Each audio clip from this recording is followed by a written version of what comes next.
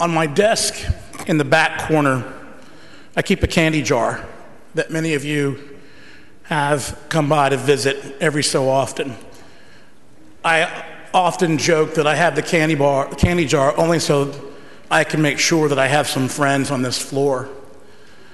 It's a joke that I make and it's kind of funny, but the real reason I have that candy jar is because I enjoy those moments where you and I can come together over a non-political moment and talk about the issues of your life, not on politics, not on issues that we're facing that day, but about your children, about what is happening in your life, and about what is going on with your families.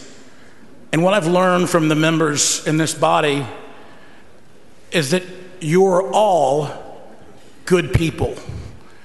You are all genuinely concerned about your communities. You are all driven to this house at this moment because you care about the lives around you. You care about your neighbors, about your friends, about the PTA. You care about those who are different. You care about those who may not share your documentation or your heritage or your religion. You care about Texas, and that's why you're here, and for no other reason.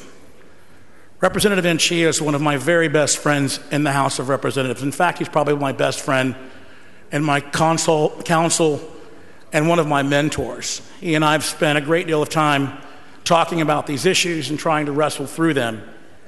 He and I disagree on this issue. We wrestle with the pain that we've witnessed from those committee chambers, out on those front steps. I'm a Republican, and I'm a Latino. I share the experience of my brothers and sisters in MALC. In fact, I'm a member of MALC. People will often say, well, Villalba's different. He's a Republican. He wears a fancy suit. He works for a law firm and a white shoe law firm and spends his time mostly with Anglos. My mother was born in Chiapas, Mexico. She didn't speak English until she was 5 years old. Her mother was a missionary from the United States and married a small country pastor in Mexico. When she moved to this country at 5 years old, she was discriminated against. She felt the sting and the ugliness of racism, called a spick, a wetback, a dirty Mexican. So when I hear these stories about pain, I know what that pain feels like.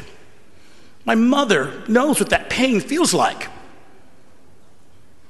I was a young boy growing up too, different than those in my neighborhood.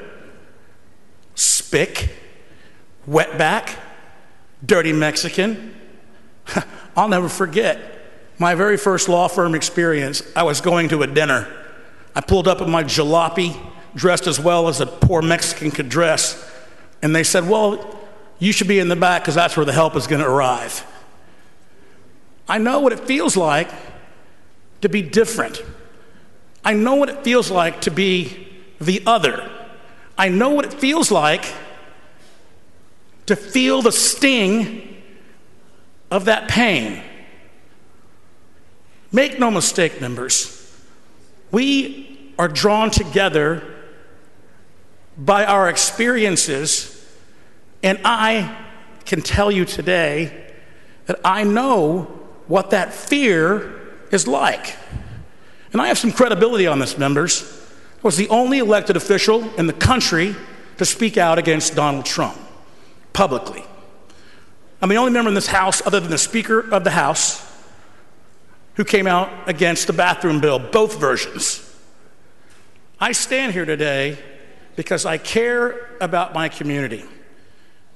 I identify not as a Mexican American, but as an American.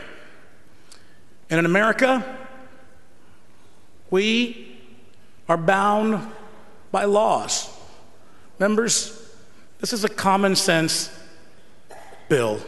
It just says this: if you are here and you are undocumented and you have violated some law and been detained or arrested, we're going to send you back to your community, your country of origin.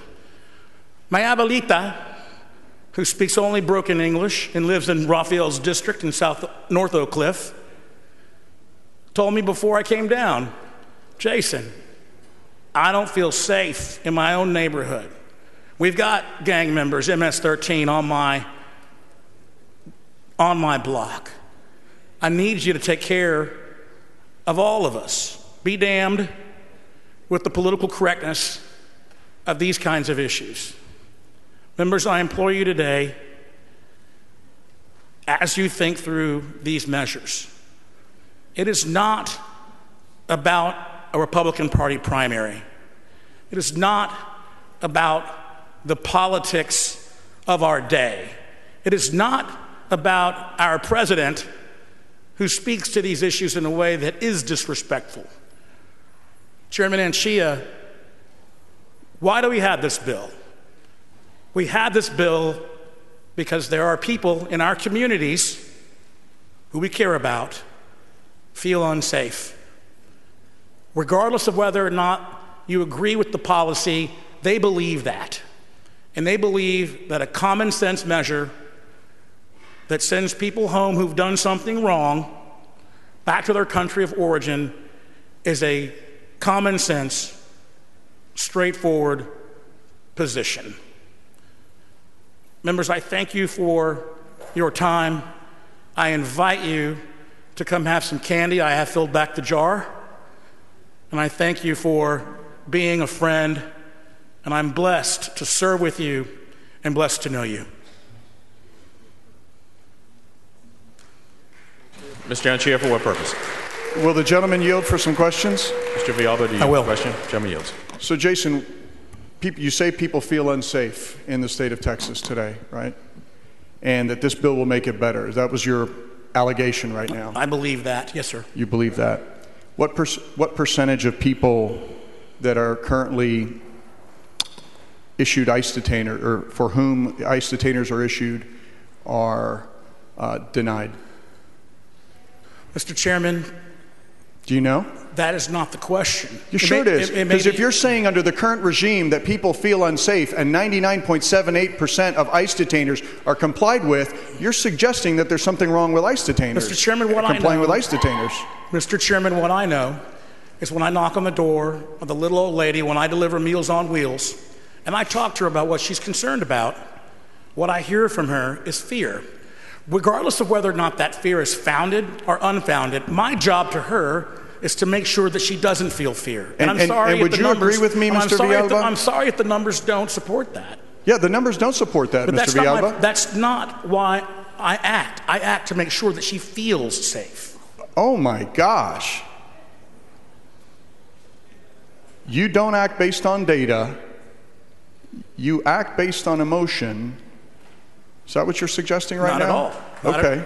It's not all. You are. It's not all what I've said. And hate is a pretty damn good emotion. It's a pretty good motivator for action, isn't it? Sir, again. And I'm not suggesting it's yours, but it may be the motivation for people who do not feel safe, despite the fact that Texas complies with more ICE detainers than any other state in the country. Sir, are you also aware? You have stood on the front mic several times this session and impugn the good reputations of the men and women in this body by how you feel. You feel they're racist. You feel that they're not being appropriate. I'm saying to you today. Jason, I never called you out. Now I'm calling you out because you mentioned my name, and I want to have this conversation. Let's have it. Do immigrants commit more crimes than native-born people? There's data on this. Of course not. Of course not. And Texas complies with ICE detainers almost 100% of the time, correct? I'm not familiar with that. I'm not advised. So you don't know the data, but would you agree? I'm assuming based on the data that you've presented to me that is an accurate Do you have any statement. reason to suggest that it's inaccurate? I do not. Okay. So the data suggests that immigrants do not commit crimes, they commit less crimes than born, and that the current system where ICE detainers are complied with is almost at 100%. Yet people feel unsafe. Why is that? Why do they feel unsafe? I believe that the answer to that, again, I opened my comments by saying all of us come from different backgrounds and different communities. Gentleman's time's expired.